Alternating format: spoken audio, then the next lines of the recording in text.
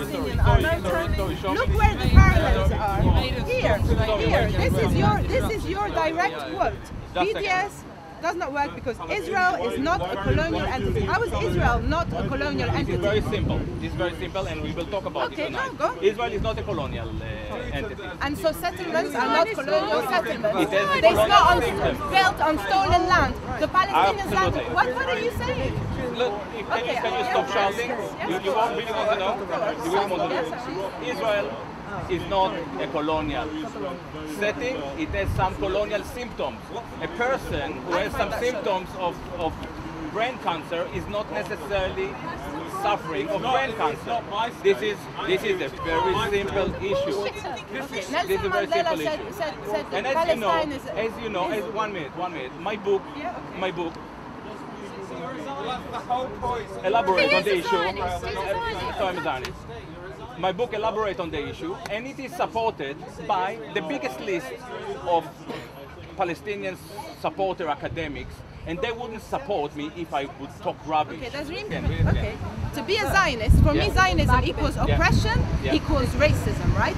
So to be a racist means to accept that more than anything else, one is primarily a Jew. So you are saying all Jews are racist. Do you know where this quote is taken from? It is a 1 minute. Sentence. No. Where is it? This quote is taken from in reference to Chaim Weizmann. Do you know who Chaim Weizmann was? No, tell me. Chaim Weizmann was the prominent Zionist leader in the late 19th century. He was the first president of Israel. Chaim Weizmann said, and you're David Pink, so you are quoting Israeli presidents when I am quoting at you. Don't shout at me. I'm not shouting. Okay, so I'm trying to teach you something. All right? Okay. I'm very Listen. You came with the quote. I tell you where this quote is from. Listen, all of you carefully. Chaim Weizmann said, there are no American Jews or French Jews. There are Jews who live in America and Jews that live in France. Because I'm questioning, they're wondering who, with a big question mark. And basically my book is there to question what is it that makes Jews, for instance, within the Palestinian Solidarity Movement, working together in a racially segregated cells. You can see that some of you are concerned with my ideas, and I think that you are more than welcome to come upstairs and to express your concerns. This is the only way to elaborate on some crucial issues. Thank you so much. We are going up.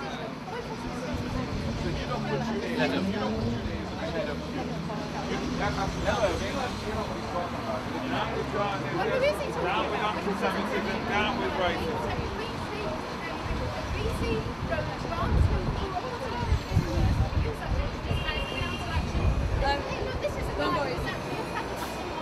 So first of all, I'll introduce myself.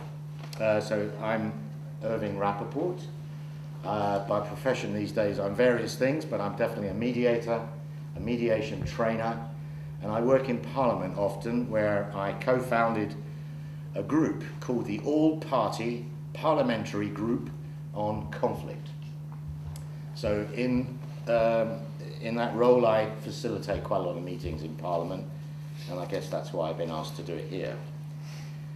I am going to attempt to be absolutely impartial as far as a human being can be.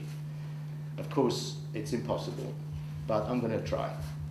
And in fact, I'm going to invite you, if you think I'm less than impartial, just to put your hand up and say partial, because sometimes I need the feedback. All right, but my job is not to have an opinion, just to help the meeting go smoothly. So the guidelines, well, let me just introduce the speakers first. On my right here is Glenn Bowman. What? I said hello. Hello, right. He's a social anthropologist who's worked in Jerusalem and the West Bank through the last 25 years. He's concerned with religion and identity politics, an interest which also involved him in what used to be called Yugoslavia between 1990 and the present day. On my left is Oren Ben-Dor. He's a reader in the philosophy of law at the University of Southampton. He's the co-author of Constitutional Limits and the Public Sphere, Thinking About Law in Silence with Heidegger, as well as the editor of Law and Art, Ethics, Aesthetics, Justice. Oren writes on the uncanny origin of political emergence, as well as on originary violence in Palestine. He explores the existential relationship between the Jewish and the Zionist questions. Now, I don't know, were you born in Israel? He was born in Israel as well. Great. Are you Jewish? Kosi. Pass. Yeah. Yeah, okay. Just want to identify who we are. By the way, I am Jewish. I'm not. And he's not. Yeah, I don't think Karl is. No. Okay, so that's Oren. Karl Sabbagh is a very famous journalist, television producer, and the author of several books, including A Rum Affair, Power into Art, Dr. Ryman's Zeros, and Palestine, A Personal History. He's currently the publisher of Hesperus Press. Finally, in case anybody doesn't know him, Gilad Atzmon on the end there, who's the writer of this book, is an internationally acclaimed jazz saxophonist and composer, and he's been described by some as a self-hating Jew. We'll explore that later. His books and essays, some of which have been accused of being anti-Semitic, for example by The Guardian recently, are published widely, and his new book, The Wandering Who, which I just showed you, which is stacks of them over there, too many obviously, a study of Jewish identity politics, has been praised by some of the world's most respected scholars, but it's also been condemned by, amongst others, the Jewish Chronicle, as, quote, an unambiguously anti-Semitic book. So that's the introductions over. So just a few guidelines for tonight, just so that we all get the most out of it. I will ask the panel here to open up with no more than 10 minutes each. And I stress the no more than. We don't mind if they do less. The whole point of that is so that they can keep concise, because I know one in particular likes to talk quite a lot. And also so that you, the audience, have as much time as possible to ask your questions and interact, which will make for an interesting meeting. So there are 3 questions I have asked the panel to address before I sit down and set the scene, Bada. Number 1, and these are the questions for you, and we'll remind you about them later. Is it possible to talk about Jewish history, ideology, and identity without being accused of being anti-Semitic? That's the first question. Second question, what is Gilad Atzmon trying to achieve with this book, The Wandering Who? Third question, this self-hating Jew business, what's that all about?